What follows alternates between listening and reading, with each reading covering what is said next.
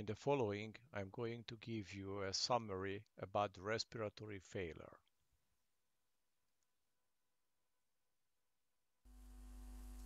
What is the function of the respiratory failure? The function is basically to supply the body with oxygen for the aerobic metabolism and to remove its major metabolic waste product, the carbon dioxide. This takes about 0.2 to 4 liters per minute. Does it by three distinct mechanisms, such as the ventilation that delivers ambient air to the alveoli, diffusion, when the oxygen is going to diffuse from the air to the capillary wall, through the capillary wall to the blood, and oxygenate the hemoglobin, and in return the carbon dioxide is going to diffuse backward to the alveoli and exhaled. Another one, the circulation.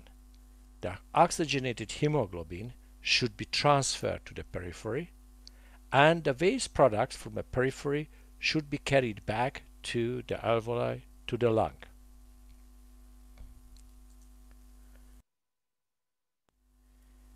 Before we start, we should summarize what the alveolar pressure or what is the partial pressure that we are talking about, the oxygen, the carbon dioxide. The partial pressure usually is taking out the whole compartment of the alveoli, and this is going to be summarized where the content of the air. The air is going to contain nitrogen, the major product, water, the evaporated water, CO2 and PO2, and these all takes out the all pressure that you would find in the pressure outside, and the portion what we do have is separated.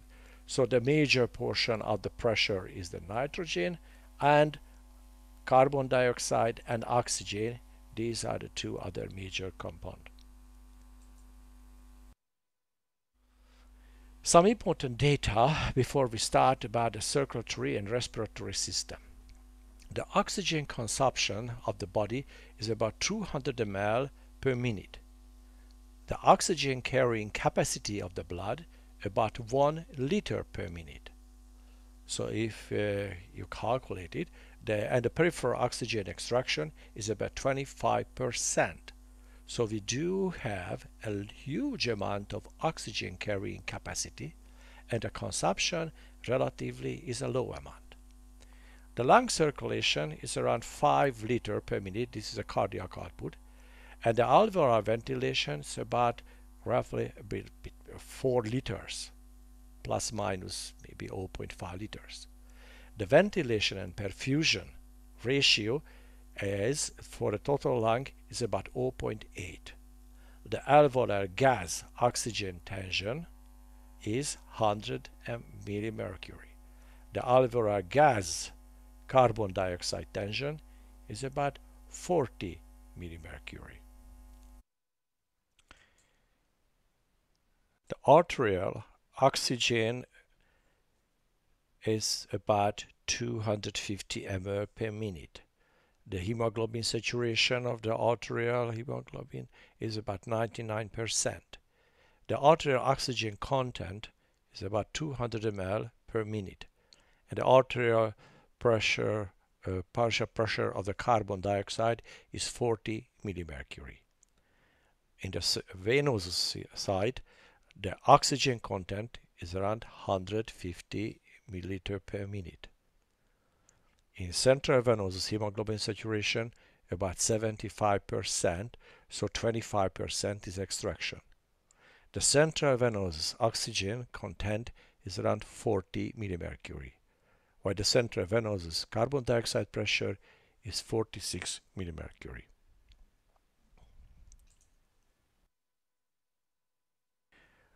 The respiration is dependent on the vital links of the various anatomic subcompartments, at least about 7 subcompartments that we do have, such as the central nervous system, the spinal cord, how the impulse goes to the neuromuscular system, and the thorax and the pleura, while the upper airways, the air comes in, and the lower airways and the alveoli, and the cardiovascular system that is going to take the blood to the periphery. So these 7 autonomic subcompartments, whose functions are vital to the maintenance of normal respiration. Interruption in the function of any of the links has serious complications for the functioning of the system as a whole. What be the effect of the hypoxia? The hypoxia is going to signaling the effectors and going to activate the ion channel and transcriptional factors. The acute effect of the hypoxia that immediately is going to stimulate the ventilation, so it causes hyperventilation.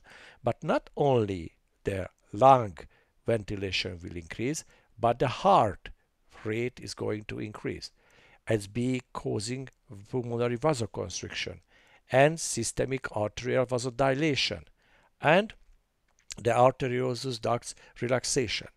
In a chronic situation, when it's ongoing for a long time, the activation of the glucose metabolism and transport system, the erythropoiesis will increase due to the increased erythropoietin level, the angiogenesis and neovascularization, tissue hypertrophy and remodeling, and production of different vasodilators.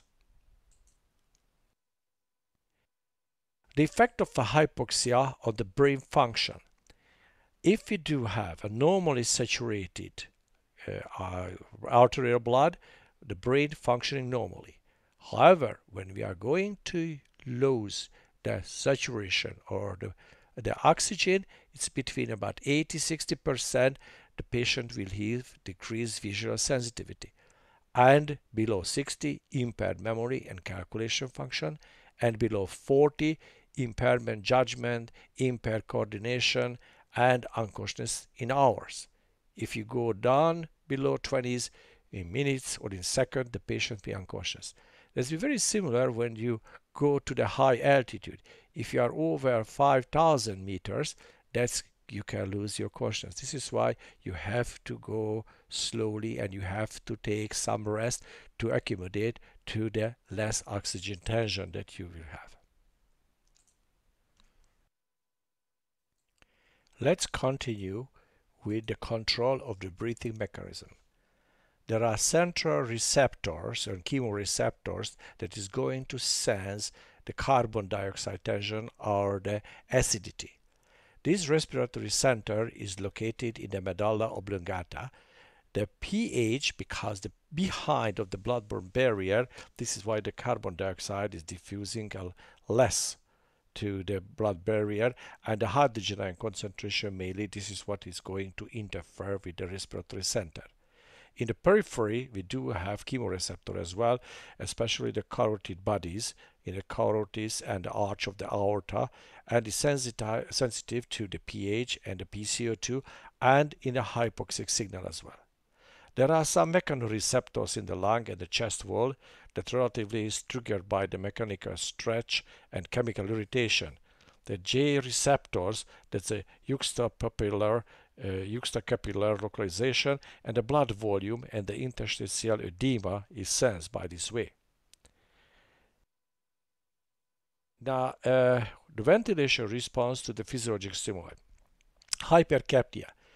You do have a linear correlation between the carbon dioxide tension, increase of carbon dioxide tension, and the breathing. This is linear between 40 millimercury and 70 millimercury. It's the axis or the slope is about 3 liters per minute per millimercury. Hypoxia is going to stimulate the breathing center, but it has to be as low as 50 to 55 millimercury of the arterial oxygen tension. The metabolic acidosis that is going to stimulate the peripheral chemoreceptors, that causes hyperventilation, and that's going to remove the PCO2, and later is going to diffuse into, let's say, the central nervous system. So the whole activation or whole maximal stimuli needs about 1 or 2 days.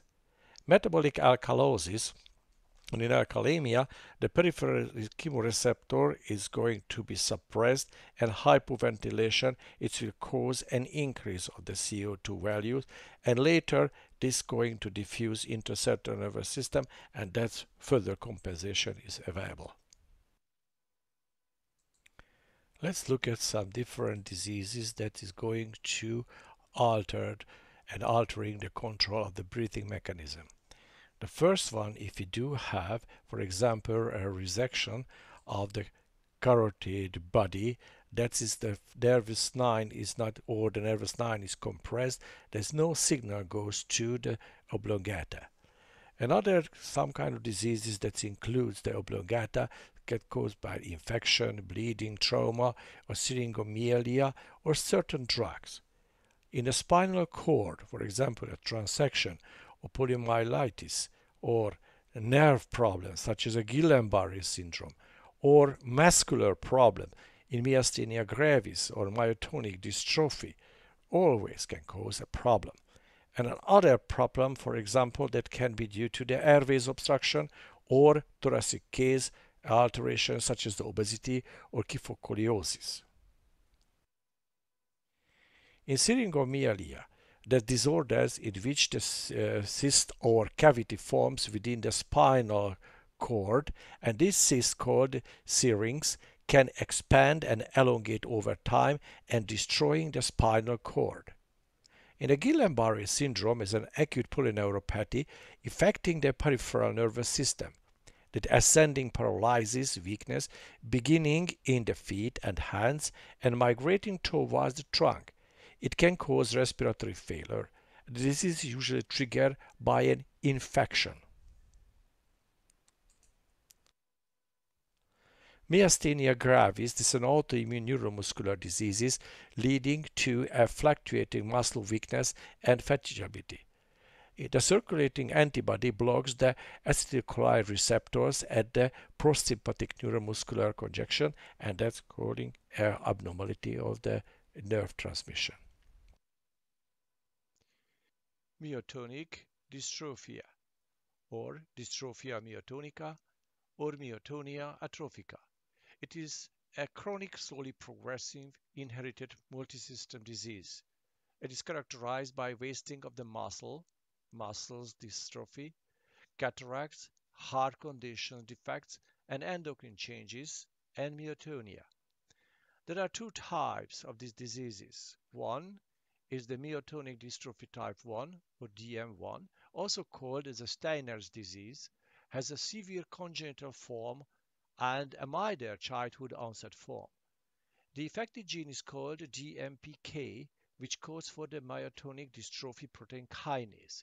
The second type, the myotonic dystrophy type 2 or DM2, also called proximal myotonic myopathy, that's a PROMM, or adult onset form, is rarer than DM1 and generally manifests with a milder signs and symptoms.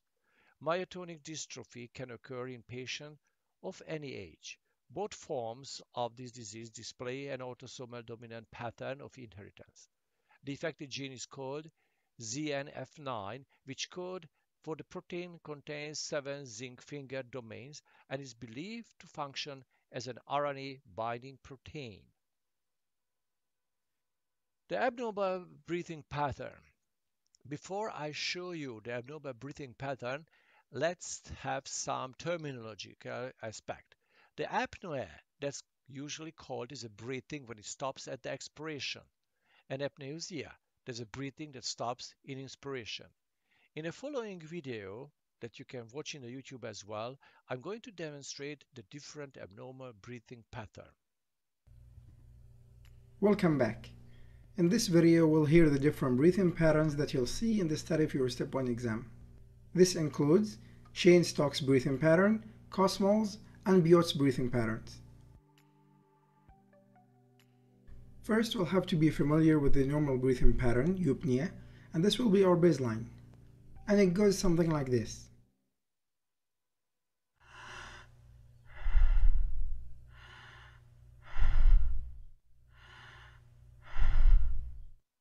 Next we have tachypnea, which is the rapid breathing, And we see this in many disorders such as pulmonary embolisms, MIs, panic disorders, and many others. And here is how it sounds like.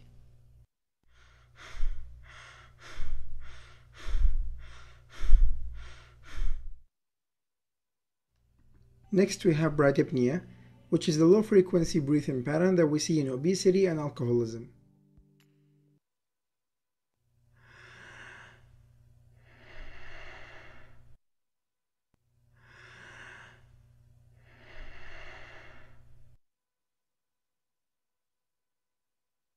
Next we have Biot's breathing pattern, which is the result of brain insult. Think of strokes, encephalitis, or many others. It's described as a period of apnea, followed by rapid breathing, and followed by another period of apnea. And here's the pathophysiology behind it. We know that the brain normally controls the normal breathing pattern, but in case of brain injury, the breathing center will be inhibited and will only start functioning again in case of strong stimulus. In this case, the strong stimulus is increasing levels of carbon dioxide in the blood. And here is how it sounds like.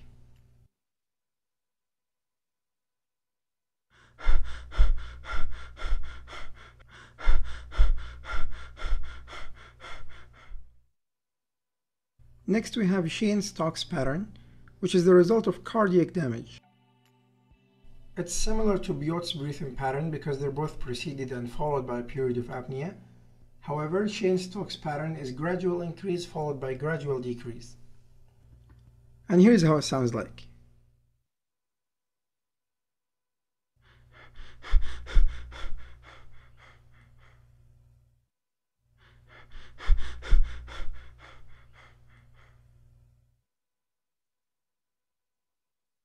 And finally, we have Kussmaul's breathing pattern, and we see it in acidotic states. It's similar to tachypnea, but it differs because it has long tidal waves. So it's maximum inhalation followed by maximum exhalation, but in very rapid rate.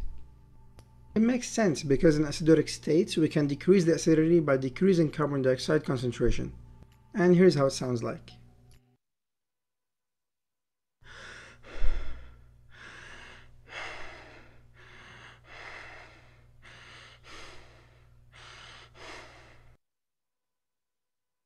Alright guys, that's all I have. Hopefully this helps, and I'll see you guys later.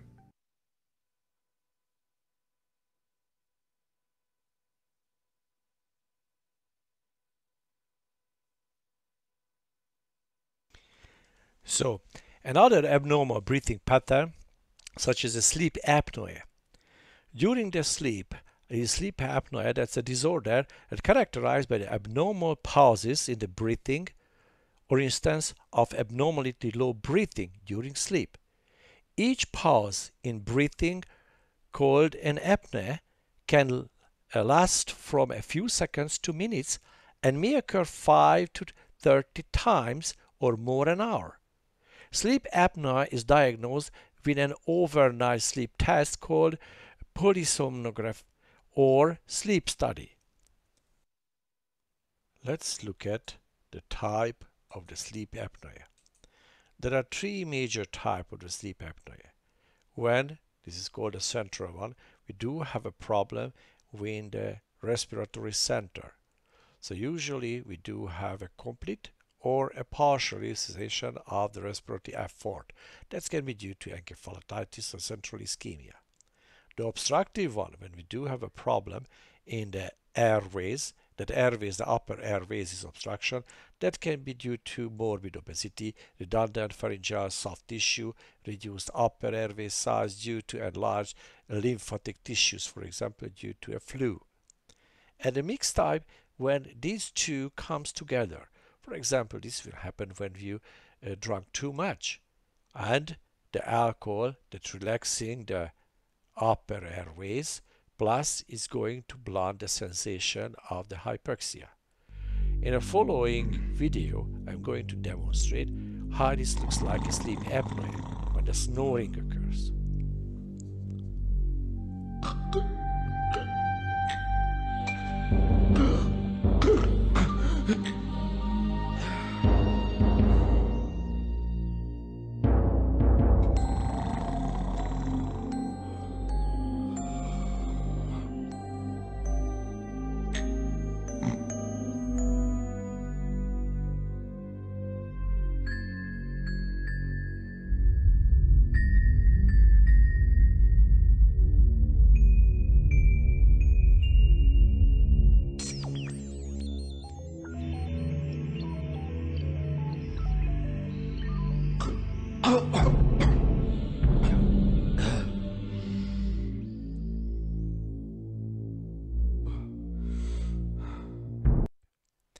Now, what can be the consequence of the sleep apnea?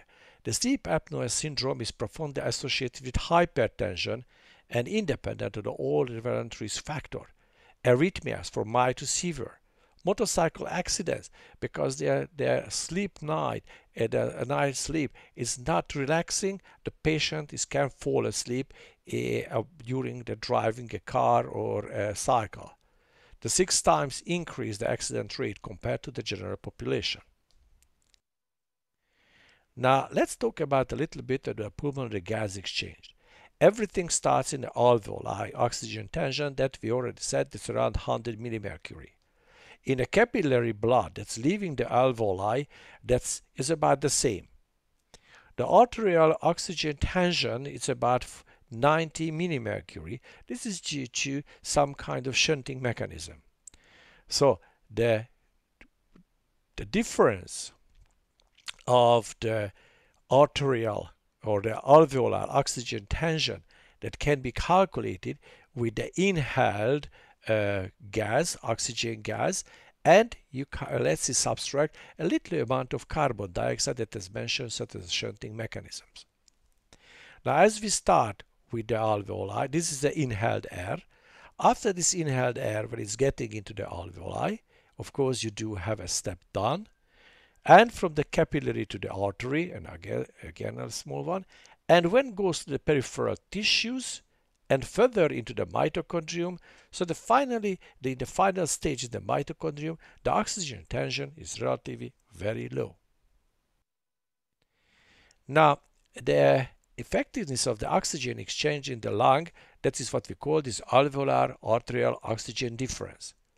This alveolo-arterial gradient that in idle is about zero, so they don't have any difference between the arterial oxygen tension and the alveolar oxygen tension. However, as I mentioned before, we do have a small amount of right to left shunting mechanism that takes about 2 to 4%, and that's the ventilation perfusion mismatch, and that's going to alter a little bit these differences. Now, this difference is depending on age, and you can calculate any time. But one thing you should remember, if this alveolar arterial gradient is greater than 20 millimercury on room air, is abnormal usually due to parenchymal abnormality of the lung. So this is a parenchymal lung diseases if we do have this alveolar arterial difference, partial pressure differences is bigger than 20 millimercury. Now, oxygen content of the blood, because that's a major portion and that's the major factor. Now, first of all, the oxygen is carried in a form of bound to hemoglobin. That's the major part. A small amount of oxygen is dissolved in the plasma, and you can calculate about the oxygen content, what you can carry in the blood. This equation is going to tell you, and the part of this equation that includes the oxygen carrying capacity of hemoglobin, the hemoglobin percentage of the saturation of oxygen, the solubility coefficients of the oxygen in the plasma, and this is for the final, the partial pressure of the oxygen in arterial blood. Now let's look at how the saturation is altered by the partial pressure of the arterial oxygen tension. This is the normal saturation curve for the hemoglobin.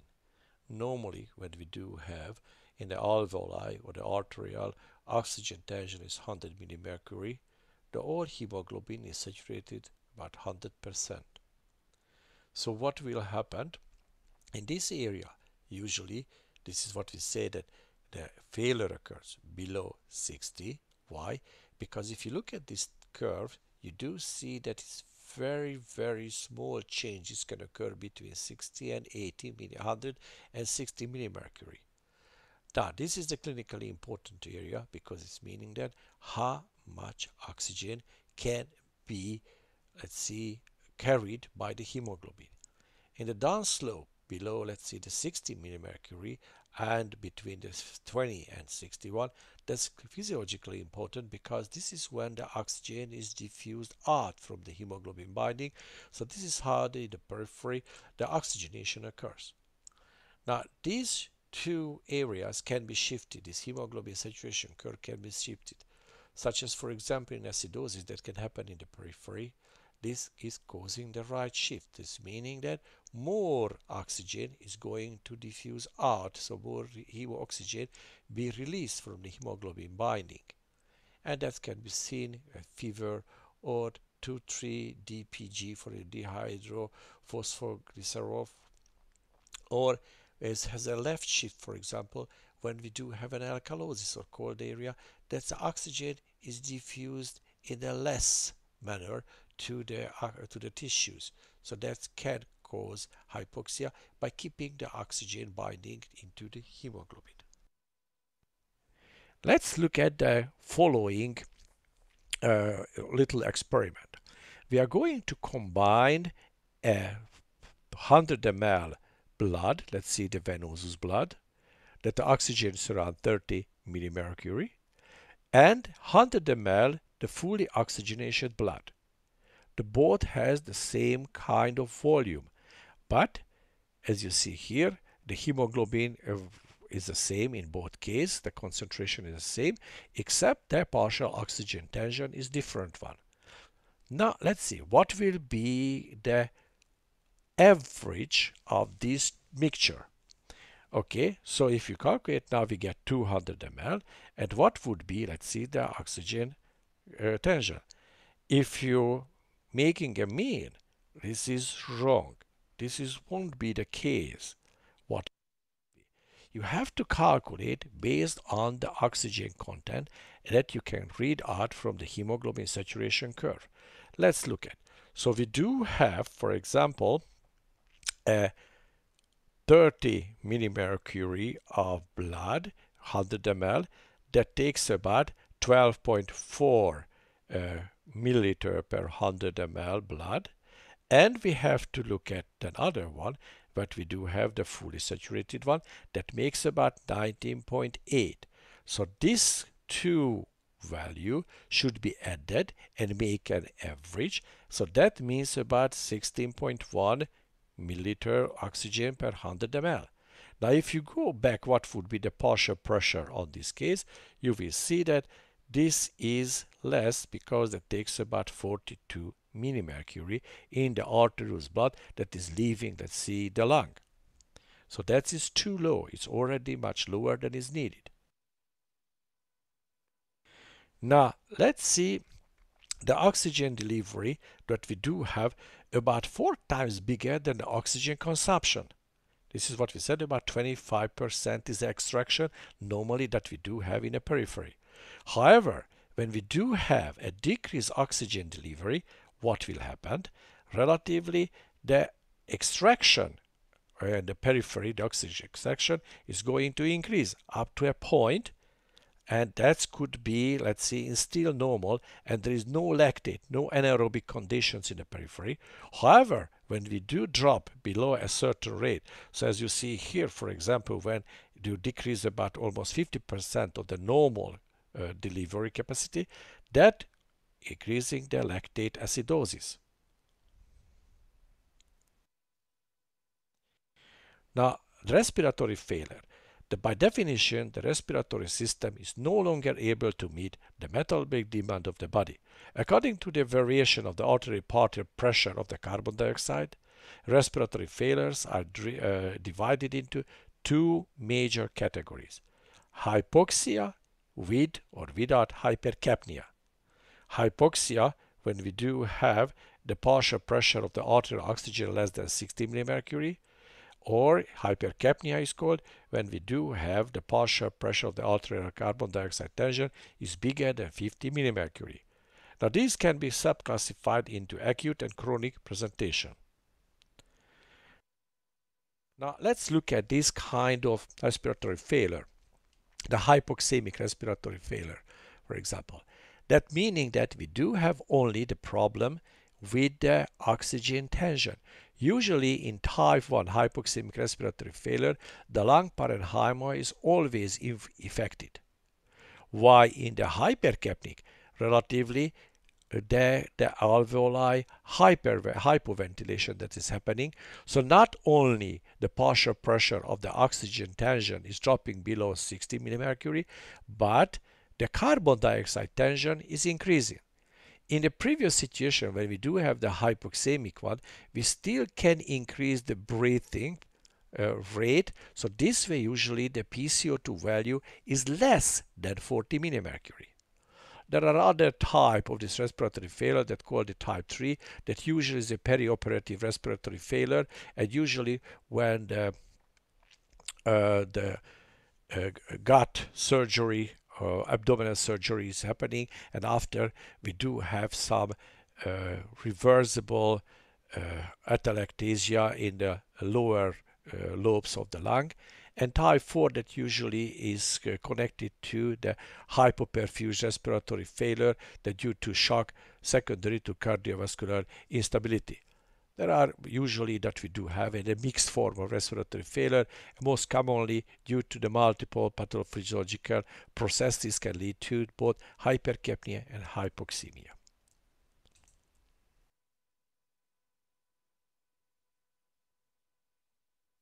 Now in acute or chronic, how can we differentiate between the acute or chronic and depending on the two major failure? Let's see. If we do have a hypercapnic respiratory failure, as you remember, when we do have a low oxygen tension and a high carbon dioxide tension, what will happen when we do have, let's see, an acute stage that lasts for minutes to hours? Relatively, there's no compensation. The body cannot compensate. Because what can be the compensation? Relatively, the compensation can be that the kidney is going to excrete the extra acid and making the metabolic bicarbonate value. So the pH starts to increase, the standard bicarbonate increases, the buffer basis increases, and the base excess be positive. In hypoxemic one, again, in acute one, it's minute to hours and there is no compensation.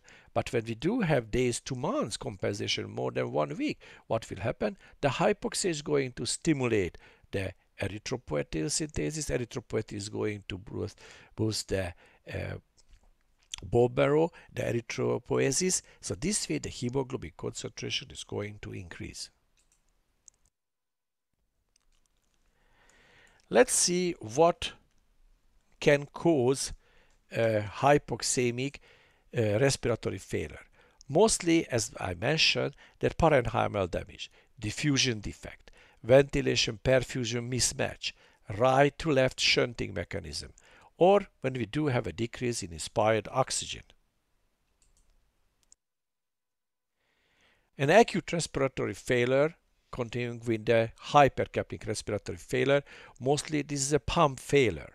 In central nervous system disorder, when we do have a reduced drive to breathe, some kind of drugs, depressant drug, or brain or brainstem lesions, stroke, trauma, tumors, hypothyroidism, or neuromuscular diseases, such some kind of paralytic disorder as we discussed at the beginning, myasthenia gravis, Guillain-Barré syndrome, or myelitis, or so on, or paralytic drugs such as curare, nerve gases, succinylcholine, or insecticides, drugs that affect neuromuscular transmission, calcium channel blockers, long-term adrenocorticosteroids, or impair muscle function, electrolyte balance, malnutrition, chronic pulmonary diseases.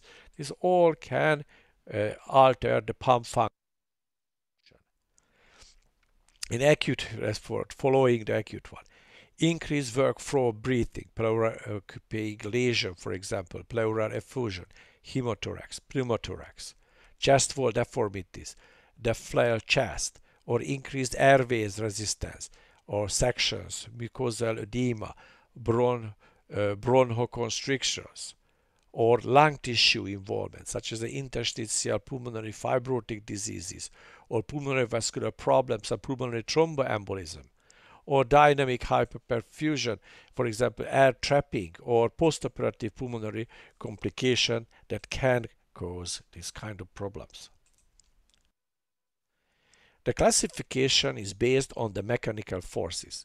The disease influenced the mechanical forces of the lung, decreased air ventilation, and caused obstructive lung diseases. When we do have the decrease of the amount of air that holding units in the lung, that causes the restrictive lung diseases.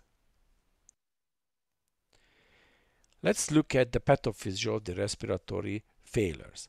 When we do have a diffusion abnormalities, usually the disturbance in the gas transfer across the alveolar capillary bed. Ventilation perfusion imbalance and intrapulmonary shunting mechanism, we do have a problem with matching the pulmonary blood flow and the ventilation. The alveolar hypoventilation, when we do have a decreased alveolar ventilation. So these are the three major problems that can develop in the lung. Let's first talk about the diffusion. What's going to influence the gas diffusion across the alveoli and the capillaries? First of all, the thickness of the membrane. That's irreversible or inverse correlation.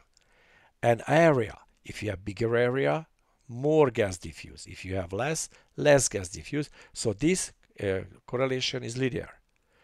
Constant at a constant of diffusion. For example, the oxygen has worse, let's see, diffusion capability comparing to compared to the carbon dioxide. The carbon dioxide diffusion constant about 50 times higher than oxygen has.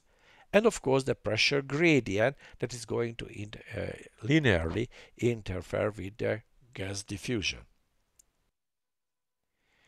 Now, what can be the possible cause of abnormal diffusion?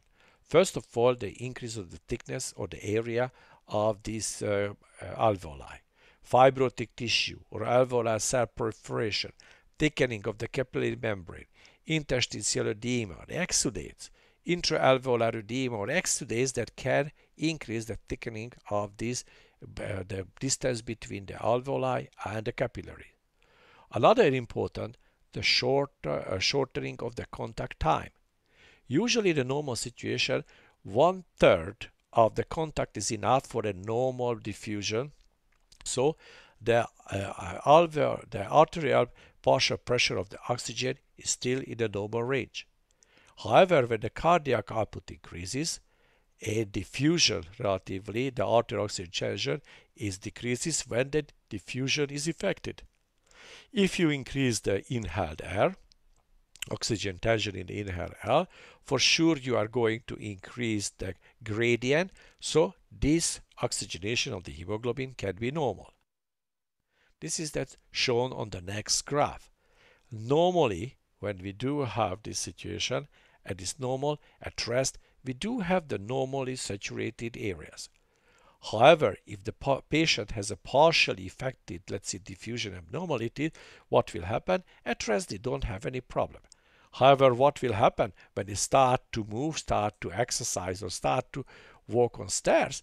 Relatively, the cardiac output increases, the heart rate increases, the contact time decreases, and it's going to decrease, let's see, the oxygenation. And when it's dropping below, let's see, the 60 millimercury, they already had some sign, the hypoxic sign, so that can be the abnormality. When the patient has a completely abnormal gas diffusion capacity, at rest they do have dyspnea and they do have the sign of hypoxia as well.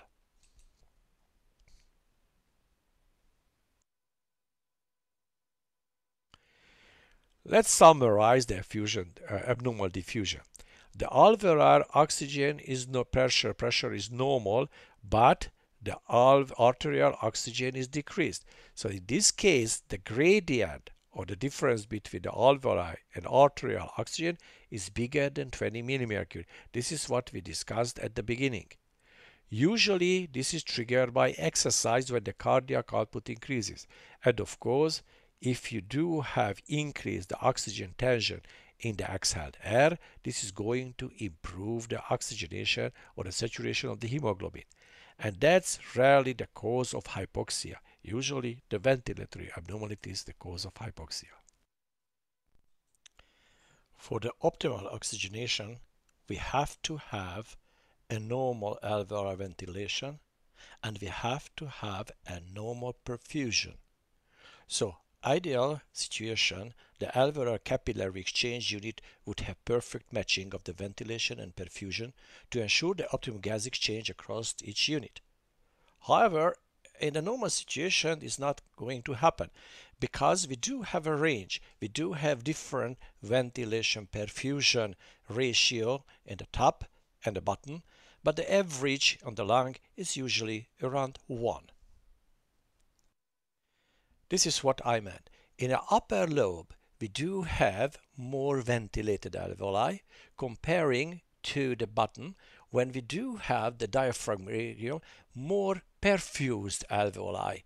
So when we are making an average, this average could be around 1. Now, this is the ideal situation when we do have, let's say, the venosus blood. It's perfusing well the alveoli, and the alveoli is very well ventilated, and this is how normally the arterial blood oxygen contents be normal, the saturation could be normal. However, what will happen when we do have a decreased ventilation, for example, in certain area of the lung? If we do have a decreased ventilation, now because this is the ventilation divided by the perfusion, and if we do have the normal perfusion with less ventilation, it's meaning that this area be less saturated. So now we are going to mix the normally saturated blood, arterial blood, with a little bit less saturated blood. As the beginning, when we mix these two different partial pressure of the oxygen blood, that you can see that the tension, the mix of the tension and the arterial oxygen content be much less. Of course, if you give, for example, oxygen to this patient, that can be proved because this area can be a little bit bigger gradient. So it's meaning that you do have a higher oxygenation of this area. So you can normalize, let's see, the oxygen content of the blood. But what will happen when we do have an absolute shunt? When we do have a completely locked area that doesn't have any ventilation, it's meaning that this area will have the same kind of venosus, and this venosus blood directly is shunting into the arterial blood, so the oxygen tension is be very low. Now you can add oxygen, doesn't matter because this cannot prove. So this is a oxygen refractoriness because the normally ventilated area already saturating the hemoglobin 100%. So you cannot further increase the oxygen tension. So in this area, for example, locking out, what will happen when you do have another problem, when you have, let's see, the circulation is decreased. So relatively this area is not circulated, and you do have some dead space in the alveolar areas, and relatively the oxygen and the air is going to get here as well. So the oxygen content of this area is not going to prove too much. However, the ventilation is not altered. However, the perfusion is increased. So relatively this more perfused area has less contact time. So it could, let's say, influence the oxygen content, but not as much as in another situation. Now, by giving oxygen, for example, this patient, that could prove, let's see, the oxygenation of the blood. Now, there are some compensatory mechanisms, such as, for example, if an area, for example, that alveoli doesn't get, for example, oxygen, it doesn't ventilate it properly, this, let's see, blood, the vessels is constricted, and more blood goes to the very well ventilated area. Very similarly, in this area, when we do have, let's see, a dead space, and when the carbon dioxide tension is increases in this area or in the vessels, that is going to shut down and has some bronchial constriction, so less air goes to this area, so another area be more ventilated. So that can be the physiological compensatory mechanism in this situation. So another thing is the problem, for example, with the matching pulmonary blood flow and ventilation. In certain diseases, usually that includes the parenchymal, is affected when we do not have a normal balance with the ventilation perfusion, and relatively that can alter the oxygenation. And especially the biggest problem when we do have the intrapulmonary shunting mechanism, when directly the venous blood is going to get into, let's see, to the arterial blood. Now, when you look at, let's see, the oxygen content and ventilation perfusion ratio. This is the ideal one. That's a normal situation when we do have the ideal of 1. If you increase this ventilation perfusion ratio, it does not prove too much about the oxygen content. However, when this ventilation perfusion is going to decrease, you see that the oxygen content of the artery is very much decreased. However, it's almost no effect of the PCO2, the partial pressure of the arterial oxygen tension. If you increase the ventilation, for sure the arterial carbon dioxide tension is decreases. So from this graph, you can see that the ventilation influences mostly the PCO2 value. However, the ventilation perfusion mismatch is going to alter the oxygen content of the arterial blood. Next graph, you can see that this is the situation. How, let's see, the alveoli CO2 tension is changing, and how the alveoli, let's see, oxygen tension is changing. This is a normal ventilation, around 4 liters per minute. This is needed to maintain the normal carbon dioxide value and the PCO2 value. Now, if you do have a decrease of the ventilation, you can see that is a very much increase of the or alveolar CO2 tension and the arterial CO2 tension. And the arterial CO2 is not influenced too much by the ventilation and perfusion ratio. Now, let's see what will happen when we do have an alveolar hypoventilation. Well, this is going to alter the oxygenation very much. To prevent the development of respiratory acidosis, the carbon dioxide that produced every day around 15 to 17 mole per day must be exhaled by the lung at the same rate. If we do have some parenchymal damage, or without any parenchymal damage, let's see what will happen. If we do not have any kind of parenchymal damage, relatively the pump function is abnormal, so it can be due to the control abnormalities, for example, central nervous system or neuromuscular or chest wall, a pleura, or upper airways obstruction. When we do have some kind of parenchymal damage, such as a small air obstruction, asthma, emphysema, or restrictive lung diseases, that's going to alter the alveoli ventilation. Now, let's see what is the difference between the pump failure and the lung failure. Let's see the lung failure that is causing mostly the impairment of oxygenation. So this kind of respiratory failure usually belongs to the hypoxemic respiratory failure. However, when we do not have a normal ventilation, a pump function is altered, that usually causes hypercapnia as well. Not only the hypoxia, but hypercapnia as well. Now, in adult respiratory distress syndrome is example for the lung failure, or drug overdose is an example for the pump failure. Let's see the following examples. Now, we do have examples, clinical case for the ARDS. Is a 43-year-old respiratory therapist with asthma develops acute exacerbation and aspirates during endotracheal intubation. This kind of swallowing is going to induce inflammatory reaction and causes edema and causes exudate. That's going to fill up the alveoli. The following intubation, the progressive severe hypoxia that refractory to oxygen develops. So that looks like we do have a shunting of the venous side to the arterial side, so the right-left shunting mechanism works here. Let's see the lab data. The EBG test with using 100% oxygen shows the arterial oxygen tension is 65 millimercury, but the PCO2 tension is 32 millimercury, and the pH is 7.47, so it's alkaline. So it's an alkali.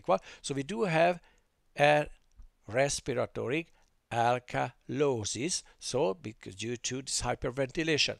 Now the assisted ventilation that using 600 ml per let's say the volume, and the respiratory rate is about 18 per minute, and when they measure the alveoli and arterial gradient, that was 56 millimercury. As you remember at the beginning, we said that if this gradient is greater than 20, That should indicate some kind of parenchymal damage. Now the X-ray of the chest shows diffuse alveolar infiltrates. How they manage this patient? Mechanical ventilation, usually the AC ventilation with a volume ventilation. We're using a high oxygen tension with increasing level of the positive end expiration pressure relatively to make, let's see, the alveoli to open up, so decrease the shunting mechanism. And they use aggressive the bronchodilators and to relatively inhibit the bronchospasm, and diuresis to, let's see, eliminate these exudates, and enteral feeding, a DVT to prevent the DVT and the GI bleeding using some kind of prophylaxis for this patient, and she recovered later on. Let's look at another one when we do have a pump failure. Now in this case we do have a 24-year-old white female that injected heroin about half an hour ago, and it presents comatosely and shallow irregular respiration. We do see some little tracks and gag reflex is absent completely. The lab indicates that the partial pressure of the arterial oxygen is about 40 mmHg and the PCO2 value is 80, as you see here. That's a hypercapnic hypoxia. The previous was a hypoxemic one, and the pH is 7.01, so that's a acidemia due to respiratory acidosis. And when you look at the alveolar arterial gradient, that's 10 mmHg, showing that there is no parenchymal problem. And when you look at the X-ray of the chest, that's a completely clear lung. What they use, endotracheal intubation, assisted ventilation, and naloxone to counteract or antagonize the heroin. Now, the mechanical component of the breathing, that's a mechanism that influencing inspiration and expiration. Let's see, what are these mechanical components?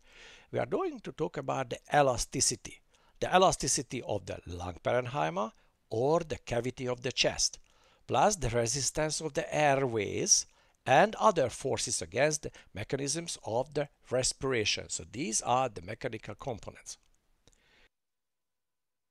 Now, let's see what factors influencing the elastic recoil.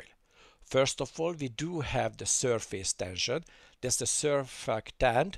This is a dipalmitoid diphosphatidylcholine and other lipids and protein that produced usually by the type 2 alveolar cells that makes the alveoli open. And we talk about the tissue elasticity. That's the amount of elastin and the collagen in the tissues. Now, what will happen when we do have a decrease in a surface tension? That can happen, for example, when we do not have this surfactant. It's happening in newborn babies. The respiratory distress syndrome is in newborn. When we do not have a normal biosynthetic pathways, for example, for this surfactant, usually happening in the premature babies, and they are giving some steroids to the babies to develop this phospholipid synthesis. And when we do have an activation of this surfactant, usually when the pathologic mechanical force is used up against the surfactant, or some other metabolic problems including acidosis, hypoxemia, or decreased venous circulation, the all is going to alter the surfactant. What will happen? The alveoli collapse and the total lung capacity decreases, the residual volume decreases as well, and the functional reserve capacity decreased, and the elastic effort is going to increase. Now, in adult case, when we could have this respiratory distress syndrome as well, usually what happens when atelectasia and lung edema develops. That could be induced by shock. Any kind of shock, circulatory shock, for example, during their perfusion that induces immune-mediated inflammatory reactions in the lung, for example, and can cause transudate and can cause edema.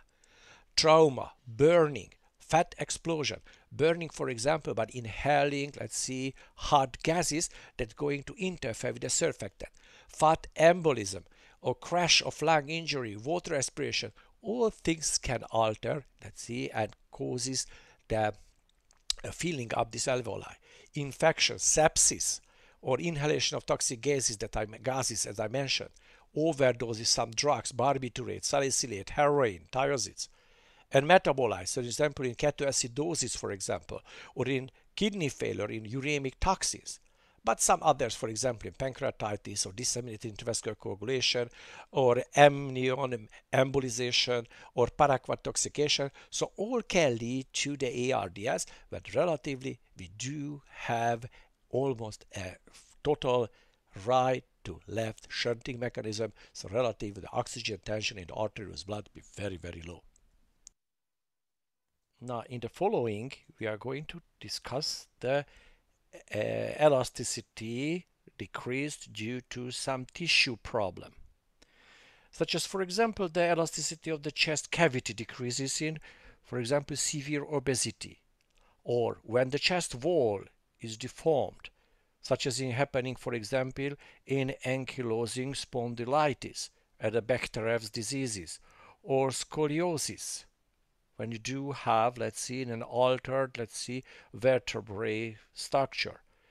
The pathomechanism of ankylosing spondylitis basically somehow the inflammatory reaction of the vertebrae, the small joints, and that can alter completely the structure of the vertebrae and others is affected. And finally, it's a long-term process when the patient, let's see, chest or the whole structure of the upper part of the body is cannot be moved, so the elasticity decreases. And the lung parenchymal elasticity could be decreased when it's happening, for example, in fibrotic diseases or in emphysema.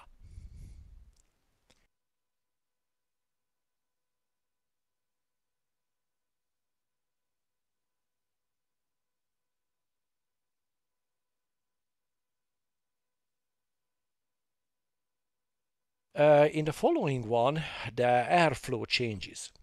When talking about when the flow of the airs somehow is altered. That happening, for example, in central obstruction when the bigger airways are obstructed. In acute obstruction between the glottis and the carina, such as allergic reaction, usually triggered by bites or insects. And this can be, that's an acute, very acute crisis situation that can happen, or it can be slowly developing in a chronic form that, for example, the obstruction due to, for example, tumor. And it can be temporary when we do have a laryngeal spasm. Now, in this link, you can watch how this happening and how this looks like in a situation.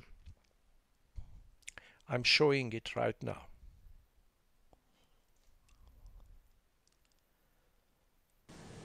This is the appearance of the vocal folds when a person is breathing normally while reading a book, sleeping at night, or even right now as you watch this video.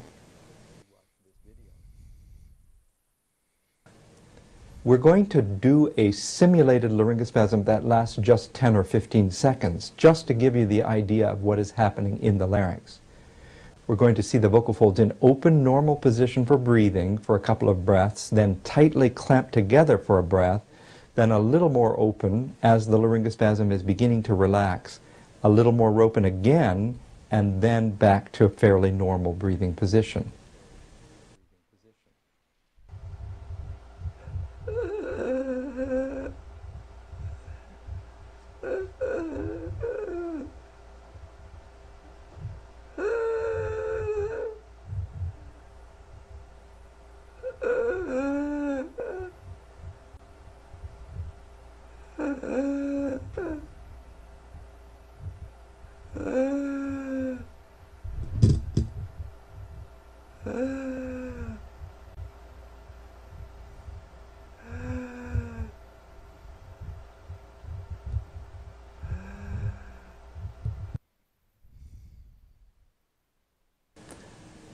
One simply wants to breathe normally, but instead the vocal folds spasm. To close the vocal folds, air is shut off completely, and the person makes a funny noise like or they may cough and struggle for a very frightening minute. It can seem like one is going to die. Most people who experience this understandably panic. People around them panic. The first time or two in particular, they may call 911. But long before the ambulance arrives, the whole problem is over. Occasionally, these episodes of laryngospasm happen in a series, In other words, one may have a tough, frightening minute of this sudden Charlie horse of the larynx, then the breathing gets a little better, and then another laryngospasm happens right on the tail end of the first one to repeat the cycle.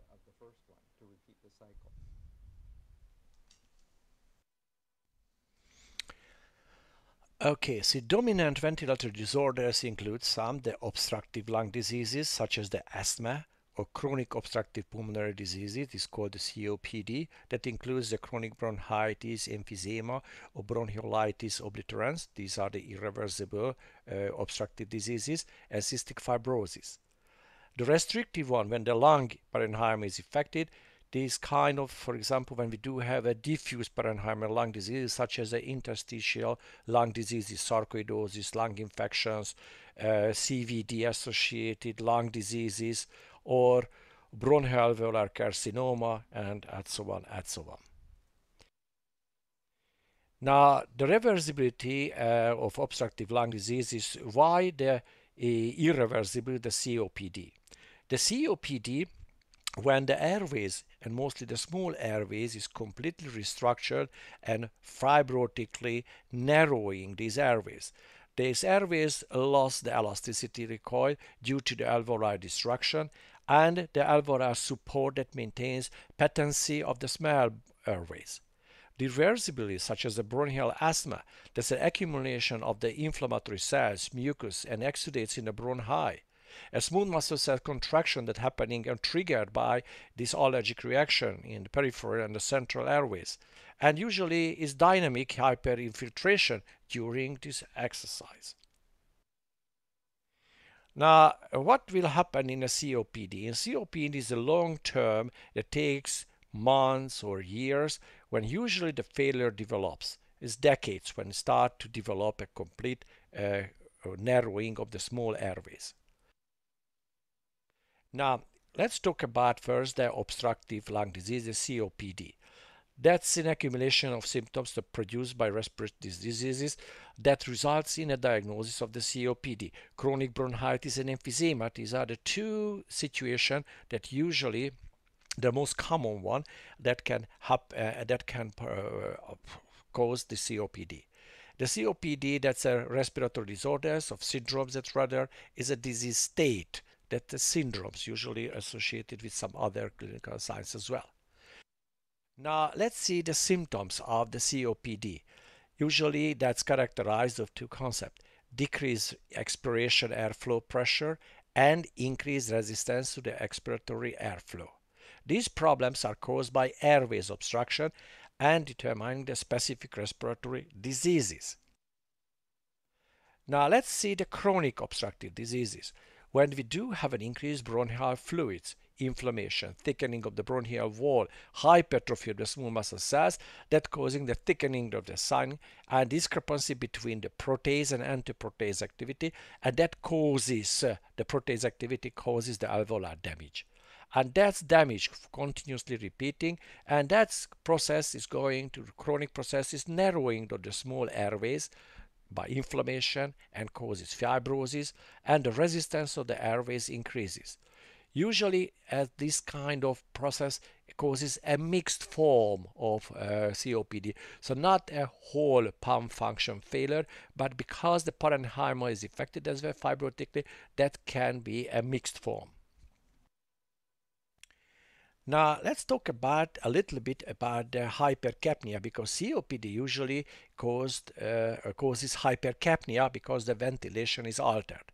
Now this kind of equation only showing you that what is going to alter the alveolar CO2 tension. First of all, we are talking about, let's see, the CO2 production, or what is produced. That production is usually based on the basal metabolic rate and the respiratory work as well. Plus we do have the alveolar gas exchange. That usually the respiratory volume minus the residual, this is how the air volume is affected. Now, normally the respiratory work is less than 2% of the basal metabolic rate. However, when the pulmonary develop a hypoxia, that will stimulate the respiration, and that can cause tachypnea. However, because the airways are obstructed, this is why the physical activity increases. So this is why this, for example, the CO2 production is increased by the muscle activity. So and that respiratory works can exceed the 20%, and that causes pathological condition. So hyperventilation cannot decrease the arterial CO2 tension because of the rate of the CO2 production is more. Now, what kind of compensatory mechanism can be when we do have an increased alveolar CO2 tension? When we do have a hypoventilated alveoli, the CO2 level increases, and that can increase, let's say, the bicarbonate level, especially due to the kidney compensation, and that is going to uh, decrease the stimulation of the breathing center. So this kind of patient usually lives with a cyanosis, with a hypoxia, and due to the hypoxemia in the chronic situation, the erythropoietin level increases and the red blood cell production increases. So this patient has polycythemia and cor pulmonale because the peripheral resistance increases, and that finding up with the edema, and this kind of patient has is called the blue bloater type. Now, this is how the patient looks like, and that's a clear form of a COPD that usually due to this bronchitic phenotype, and usually the long history of coughing and sputum production, and the patient usually has a frequent exacerbation of the acute episodes. Less dyspnea and chronic hypoxia, pulmonary hypertension, cor pulmonale, and right-sided heart failure, and this patient usually is obese and sitting and coughing. Then in chronic bronchitis, we do have in a practical notes already, I mentioned that this is a clinical diagnosis. This is not an absolute diagnosis, a clinical diagnosis, and based on that the patient had, let's see, a chronic coughing, that this chronic coughing lasted more than 90 days on the 2 consecutive years. Of course, we have to rule out the TBC, the tuberculosis, the tumor, or congestive heart failures as well. Mostly is due to the smoking, air pollution, and some occupational exposure. Pathologic changes, as we do have now, the increase in the mucous glands in the airways, the mucous accumulation in the small airways, and in a small diameters airways, less than 2 millimeters is narrowing one, but it cannot be altered because this mucus is filling up the airways. So the patient, this is why it has to live together with an increased small airways resistance. Now this kind of blue bloater type is usually hypoxemic, and they do have a right heart failure. Now another type that usually has only hypoxia, and they do have a normal CO2 value. Why? Because the patient applies some tachypnea. So they still can compensate by increasing the respiratory rate. However, the workload is be higher. So in this way, the alveoli CO2 tension can be normal. This patient won't be cyanotic. There is no polycythemia nor edema, and this kind of type is called the pink puffer type.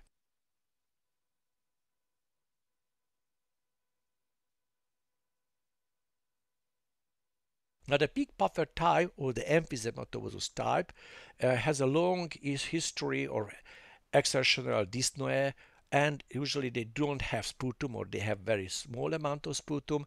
Infrequent exacerbation, hyperinfiltration occurs, and they are using the accessory muscle to apply more force for the pumping mechanism. What they apply, this kind of purse lip breathing, so they are applying the positive and pressure exhalation, and they are going to decrease the pressure gradient to the airways, and this is why usually the collapsion occurs now in the cartilage area when we do have the heart cover, because the airways usually is collapsed when the intrabronchial and the extrabronchial pressure be equal. Those are the equal pressure point. That in this case, for example, if emphysema, because the elasticity decreases, and this point is forced in the terminal bronchioli, that we do have the collapsion. And because we do have the collapsion, what the patient can do, now applying the pursed lips breathing, they will decrease this gradient, and now is shifting, let's see, this collapsion to the heart cover area. But what they do, they are puffing all the time. So, but because he's hyperventilating, that is going to cause, let's see, that extra metabolism capacity. So these are, the patient usually is thin and they do have a weight loss. Emphysema, the abnormal permanent enlargement of the air space because the elasticity decreases. So the distal usually to the terminal bronchioli, that this is where the collapsion occurs. Because the residual volume increases, they are going to rupture, let's see, the wall, and they are opening up, and usually the septum is injured. And what to happening? The elimination of pulmonary capillary bed, increased volume in the sinus with the development of the BLAPS airspace near pleura and bullae large airspaces, and the mechanical decrease in the airways caliber, compression of acini, loss of elastic recoil. So that's be the complete situation in emphysema. And usually emphysema and bronchitis, there's a mixed form in a lot of people, because in elderly by aging, the emphysema is a normal process, the elasticity decreases, and plus usually they are taking the pollution, air pollution, or cigarette smoking, so that other, that usually we do have a mixed form. Now let's see the type of emphysema. Depending on where this acini is opening up, we can talk about the centrolobular or centriacinar emphysema, usually the upper lobes or the superior segments of the lower lobes involved, highly associated with smoking, this type. Or we can have a panlobular that usually everywhere is happening. This entire acini, even in the earlier stages, usually associated with the homozygous form of alpha-1 antitrypsin deficiency. And we can have the distal acinar or periacinar or paraseptal or subpleural emphysema that involves the distal alveolar sacs, the ducts, usually in upper lobes and often subpleurally or along fibrotic intralobular septa, typically seen in young adult with a history of spontaneous pneumothorax. Now, the pathomechanism of the emphysema, usually the imbalance between the naturally occurring proteases and antiproteases. In the alveolar destruction occurs when the protease activity be higher, that released out from the neutrophils due to the inflammatory reaction, and that can, for example, triggered by pollution or triggered by smoking, the free radicals. And that's usually the protease that inhibited by the alpha-1 antitrypsin, but this smoking as radicals is altering the antitrypsin activity, and this is why the protease activity be higher and the patient elasticity or elastase enzyme activity be higher, so the elasticity is going to decrease. Now that's be the pink puffer, as you do see here. The elastic recoil, so the elastic tissues decreases. This is why the residual volume increases. The area of the alveoli decreases, and they are rupturing, and this is how the emphysema is going to develop. Now, bronchiectasia. Bronchiectasia, relatively the abnormal permanent dilation of the bronchi and the bronchioles caused by destruction of the muscle and the elastic tissue as a result from a chronic necrotizing infection. It is usually a secondary condition, not a primary disease, diagnosed by the history or persistent cough and plurulent sputum and imaging X-ray showing the dilated bronchi and bronchioles. Clinical consequence of the chronic and recurrent infection and pooling of the secretion in dilated airways. It is a disorder that typically affects the older individuals. Approximately about 2/3 of the patients are women. This is the picture, how it looks like using the CT. You can see the open and big airways. Let's look at what are the predisposing factors for bronchiectasia. First of all, the bronchial obstruction can be tumors or any kind of foreigner body. Congenital or hereditary conditions such as the cystic fibrosis or some immune deficiency or Creutzfeldt syndrome. That's a primary ciliary dyskinesia when the cleaning of the airways is abnormal.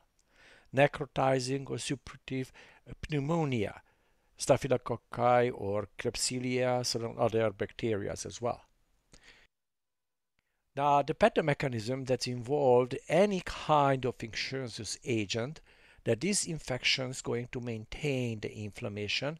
That can be due to some bacteria, some kind of agents or infecting agent, but it can be autoimmune as well.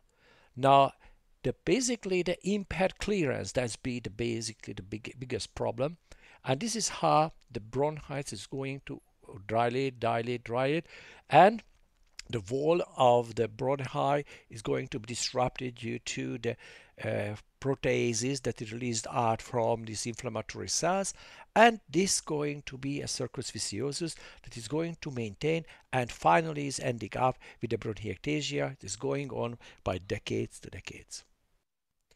The asthma. Asthma is a reversible airflow obstruction manifested by wheezing and caused by a combination of airway mucosal edema and inflammation. This common disease affects about 5% of the adults and 7 to 10% of children. The increased secretions and smooth muscle contraction, that's a hallmark of the asthma. Because of asthma is a heterogeneous disease triggered by a variety of initiating agents, there is no universal accepted simple classification. Nonetheless, it is customary to classify asthma into basically two major categories based on the presence or absence of underlying immune disorders. This is how they categorize them as extrinsic asthma. Then we do have some kind of triggering mechanism, and intrinsic asthma that is internally occurs. There is no the trigger agent, but it's today's is less commonly used, but only that saying that possible we do not know, let's say, the triggering mechanism for this intrinsic asthma. Now, extrinsic asthma or atopic asthma, in which the asthmatic episodes is typically initiated by type 1 hypersensitivity reaction induced by exposure to the extrinsic antigen. The types of extrinsic antigen can be, for example, anything. This onset is first 2 decades of the life associated with allergic manifestation. That can be occupational asthma, many forms, so the allergic bronchopulmonary aspergillosis, for example. In a serum, IgE level are usually elevated, as in the blood eosinophil count is elevated as well. This form of asthma is believed to be driven by the CD4 plus cells and goes through the T helper 2 type cells. Now, the inflammatory mechanism of extrinsic asthma has an early stage and a later stage. In an early stage, that is mediated by the IgE and the degranulation of histiocytes and those histamines and serotonins and other agents, and that's causing bronchospasm. And the late one that occurs after the onset of 4 to 8 hours, and the mechanism is unknown, but usually is connected to the eosinophils. Multiple cells taking place in the development of asthma, macrophages, eosinophils, histiocytes, and T lymphocytes, and many mediators, cytokines, growth factor, enzyme, and superoxides are involved following various airways challenges like antigens, chemical exposure, or exercise. At least 6 separate steps in this complex chain of events have been identified today. Now, the early stage, that's the antigen-induced mast cell degranulation, releases of the histamine and other mediator, which causes bronchospasm either directly or through neural reflexes. The late stage, the factors, the eosinophils, and other inflammatory cells, and these many cause damage to the epithelium, producing chronic inflammatory processes that go into restructure the airways later on by decades to decades. So that's be some irreversible, let's see, portion of the asthmatic airways resistance. Now, what will happen? An initiation, what we do here, that's the degranulation of the mast cells and releasing the histamine, bradykinin, leukotrienes, prostaglandins, thromboxane or chemotoxic factors. And that's the airway smooth muscle contraction, the permeability of the vascular increases, and mucus secretion increases. That's be the early phase. And later on, the late asthmatic attack that occurs 4-8 hours after, the eosinophils that releases mediator, the trash airways epithelium basically are destroyed the cilia, and loss of the epithelium, exposed nerve endings, increased cytokines production, and further inflammation is coming ahead, and further bronchospasm and initiating the parasympathetic activation. And again, the histamine, leukotriene, and other, and that's recruit again eosinophils and start everything from the beginning.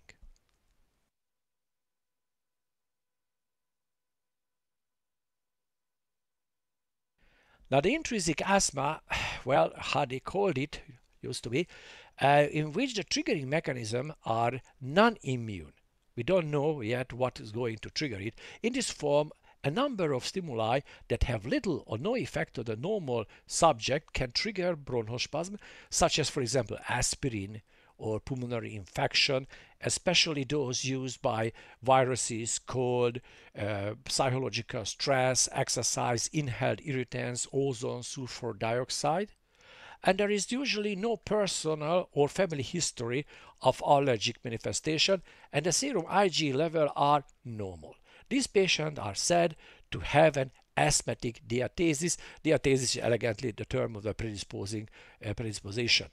Now, asthma or the aspirin-induced asthmatic attack possibly is due to the leukotriene, elevated leukotriene level that directly has a bronchospasm activity. Let's see the interstitial lung diseases. These interstitial lung diseases, we use the name for the large group of diseases that inflame or scar the lung. The inflammation and the scarring make it hard to get enough oxygen. Usually the diffusion is altered. Causes include autoimmune diseases or occupational exposure to the molds, gases, or fumes. Some types of interstitial lung diseases have no known cause, or we haven't discovered yet. Pathomechanism, that the interstitium is already involved. The injury that occurs initially, that is activate the type 1 alveolar epithelial cells or capillary endothelium, that is going to have an edema or hemorrhage. The fibrin deposition around the alveolar wall, the hyaline membrane, so the diffusion is started involved, and the inflammatory phase, the infiltration of neutrophils that gather there, macrophages, lymphocytes, releasing out cytokines that influence the subsequent intensity and duration or disease process, and fibrosis and the repair mechanism.